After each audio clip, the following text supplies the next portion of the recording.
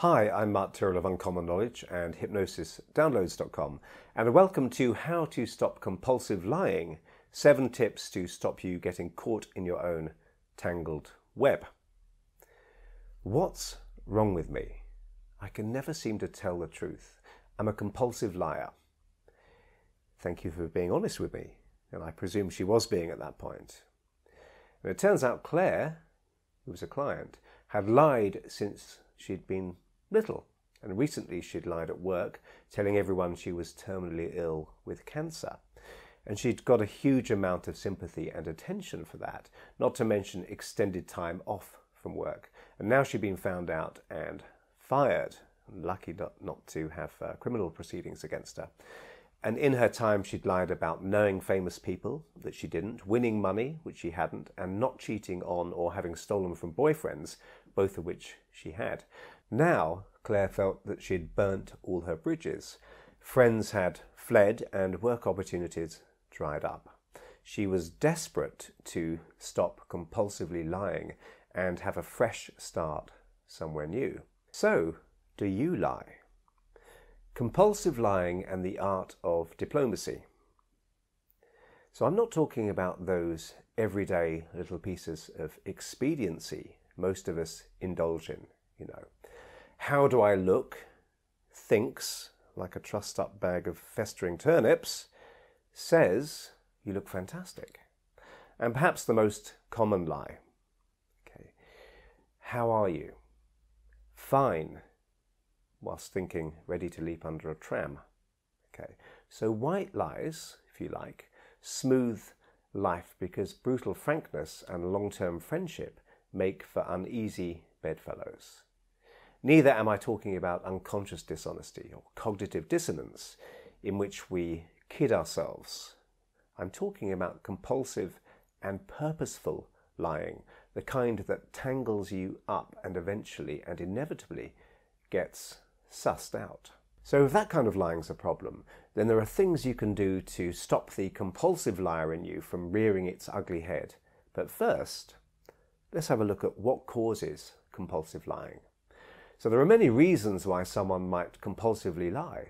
Claire lied to get attention, to feel special. She'd often lied that she was ill. Okay, a very quick way of getting attention. This is sometimes known as Munchausen syndrome, see reference 1, a condition in which the sufferer feigns disease and illness or injury in order to gain other benefits, either material advantages or attention from other people. As a child, she'd felt pushed out of the fold when her younger siblings had come along. She'd started lying to classmates and her parents very early on. So people lie because they behave badly but want to still look good, as with the politician who's had an affair or cheats on his expense account, then lies in an attempt to cover it up. Okay, Westminster anyone? To genuinely save someone else's feelings, to control other people. People may lie about how much power, status they have, and then threaten people with the fictitious power and influence which they've lied about. For self-aggrandizement, in order to make themselves appear wonderful, especially gifted or more interesting or exciting, either through a sense of inadequacy or overly high self-esteem. Through sheer force of habit, lying is as easy as breathing for me. Because you're here, I'm presuming you're sick of compulsively lying. So here are some ideas to help you start being more honest, more real. So number 1, to thine own self be true, regardless of what others are doing. A few years ago, there was an expenses scandal in the UK amongst politicians, and many cheating politicians defended their own public money pocketing by protesting that, well, everyone else has been doing it. Okay. In some ways, lying has become more accepted and even expected in public figures. In a recent survey in the UK, 41% of people said they would cash a winning lottery ticket even if it didn't belong to them. And more than 2/3 of people have stolen stationery from work, see reference 2. So you know what is honest, so be honest, regardless of a dishonest group or a think culture. Don't hide behind the excuse of widespread lying. Everyone's bad, so I can be bad. 2, remember the truth is often easier. Always tell the truth, that way you don't have to remember what you said.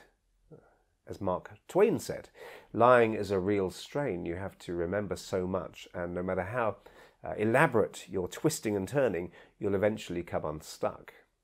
As Claire said on one of our sessions, you know, it's a relief not to lie. Cast off lying and you'll find life instantly becomes much less stressful. Number 3, know what lying is. It's so easy to lie to ourselves about what lying is. Not telling the truth and remaining silent is a form of lying, lying through omission. In the same way, people may assume that failing to do the right thing is not the same as doing the wrong thing.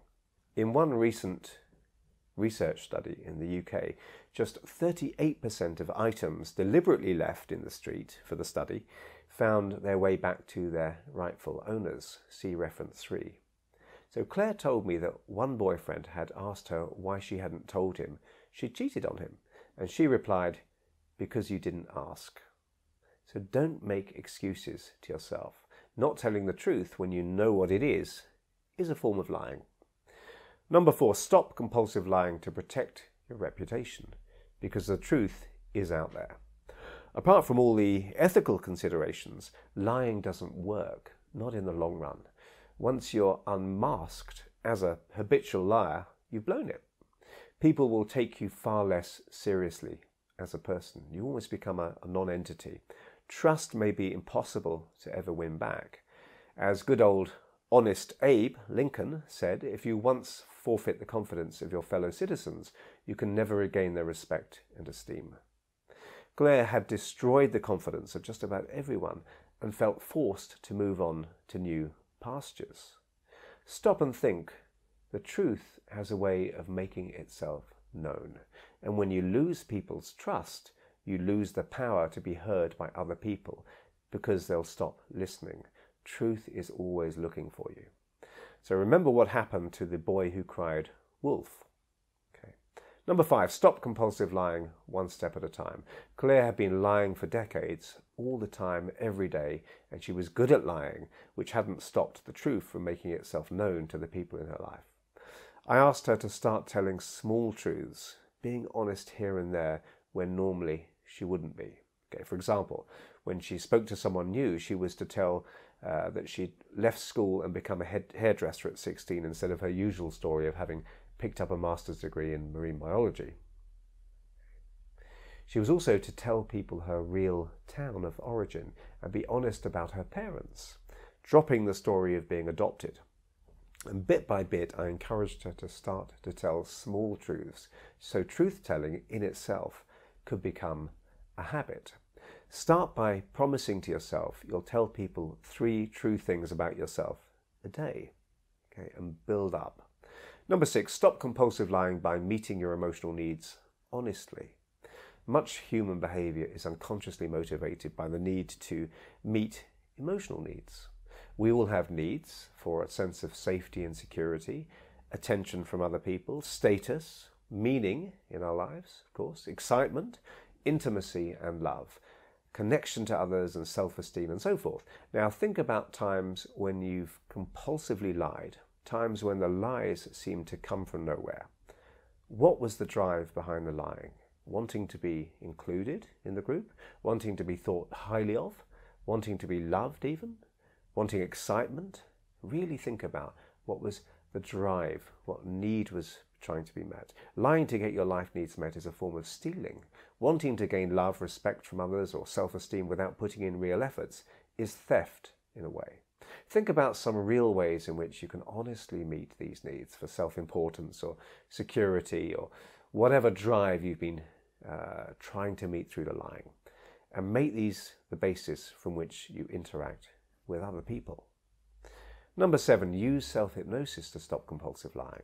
For Claire, lying had come to feel a part of who she was. She called it instinctive, so we worked hypnotically to great effect. I got her to hypnotically experience a type of situation in which she'd been typically tempted to tell a whopper, and I helped her mentally rehearse telling the truth regardless of whether it was less colourful or exciting.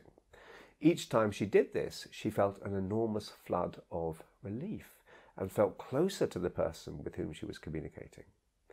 Claire emailed me months later to tell me that her new real life was going well and that 90% of the time I'm telling the truth and I'm getting more honest all the time and it feels natural now. And of course, she could have been lying to me, but I chose to believe her. So I hope you found these ideas useful, and if you did, please hit like and subscribe. And if you want to hear when my next video is published, hit the notification bell below. I'm Mark Tyrrell of Uncommon Knowledge and hypnosisdownloads.com, and if you'd like to try some of my personal development products, head over to hypnosisdownloads.com and take a look around. And thanks for watching.